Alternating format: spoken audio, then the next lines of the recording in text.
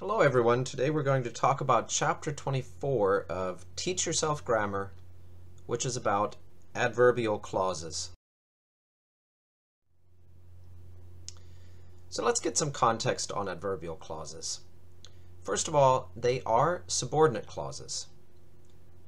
In Chapter 22, we discussed content subordinate clauses, which are nominal in function, and their most common role is to be a verb or noun complement. Last chapter we talked about relative clauses, which are adjectival, and their role is going to be a noun or nominal modifier. In today's chapter we'll talk about the last kind of subordinate clause, which is the adverbial subordinate clause, and its role is to be a verb or sentence modifier. And some good news here, which is that the adverbial clauses are going to be the easiest kind to identify. So let's take a look at how we can define adverbial clauses. Well, they're simply subordinate clauses with an adverbial function. They are going to be headed by an adverbial conjunction, and because they are adverbial, they are more mobile, and also an adverbial substitution test is going to work.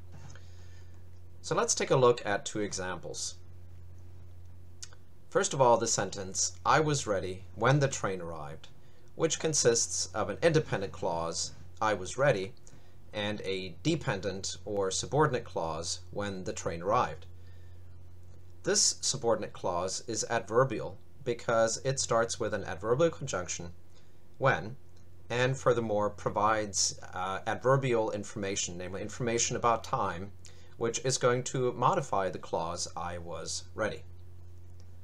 In order to form the subordinate clause, all we do is we take an independent clause, "the train arrived," and we add the adverbial conjunction at the beginning, making it "when the train arrived." Now, in the sentence "I was ready when the train arrived," we can also reverse the order of those two elements, putting the subordinate clause first, so that will become "when the train arrived, I was ready." So we can reverse the order, and if the adverbial clause comes at the beginning, we just add a comma, and that's all we need there.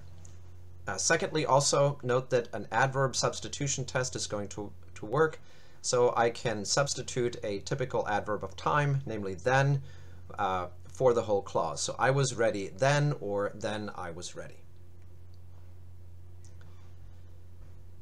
Taking a look at a slightly more complex example, we have a sentence such as, "We didn't leave because the movie was great." So again, here we have an independent clause, "we didn't leave," which is the matrix clause. Then we have the subordinate clause, "because the movie was great." This is simply an independent clause, "the movie was great," to which then is added the adverbial conjunction "because," and we have the subordinate clause, "because the movie was great." Again, this is adverbial because here we have the adverbial reason, because, and which is modifying "we didn't leave." Why did we not leave? Because the movie was great. So in this sentence can also be, the order of elements can also be reversed, so that we have "because the movie was great" beginning that sentence, and then all we need is a comma. So, "because the movie was great, we didn't leave." In this instance, the substitution test also works, but we need a slightly longer phrase, such as "for some reason." So, "we didn't leave for some specific reason. That reason is because the movie was great." So, to identify adverbial clauses, these are sometimes, they look very similar to content clauses, but just remember that because they are modifiers, adverbial clauses are going to differ in the way the movement, deletion, and substitution works from content clauses, which are nominal. So taking a look at two sentences, "I was ready when the train left," versus "I know when the train left."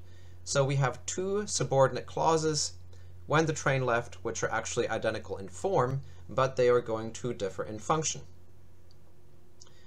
to see how that's the case, let's try the movement test.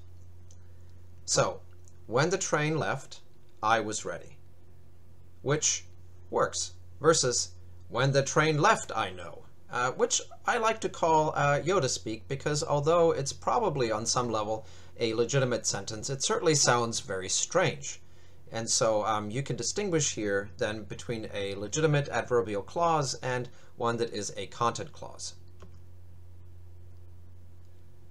Secondly, if we try the deletion test, we have in one case, I was ready, which I think works, versus I know. And I know sounds like it would work, but only as the answer to a question. When did the train leave? I know when it left. But in this instance, we have omitted important information, which substantively changes the nature of the verb. And so in this instance, it does not work. The deletion test does not work for the content clause, but it does work for the adverbial clause. And finally, when you try the substitution test, and you say, well, what sort of word would make sense if I, try a substitution test, then you would have a word like then, I was ready then, for the adverbial, and versus for the content, you would have something like I know it. And because then is an adverb and it is a personal pronoun, that sort of tells you what the underlying clause type is that you are dealing with.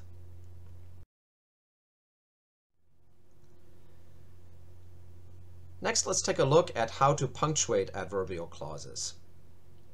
And this is pretty simple in that when the adverbial clause comes first, we just separate it with a comma.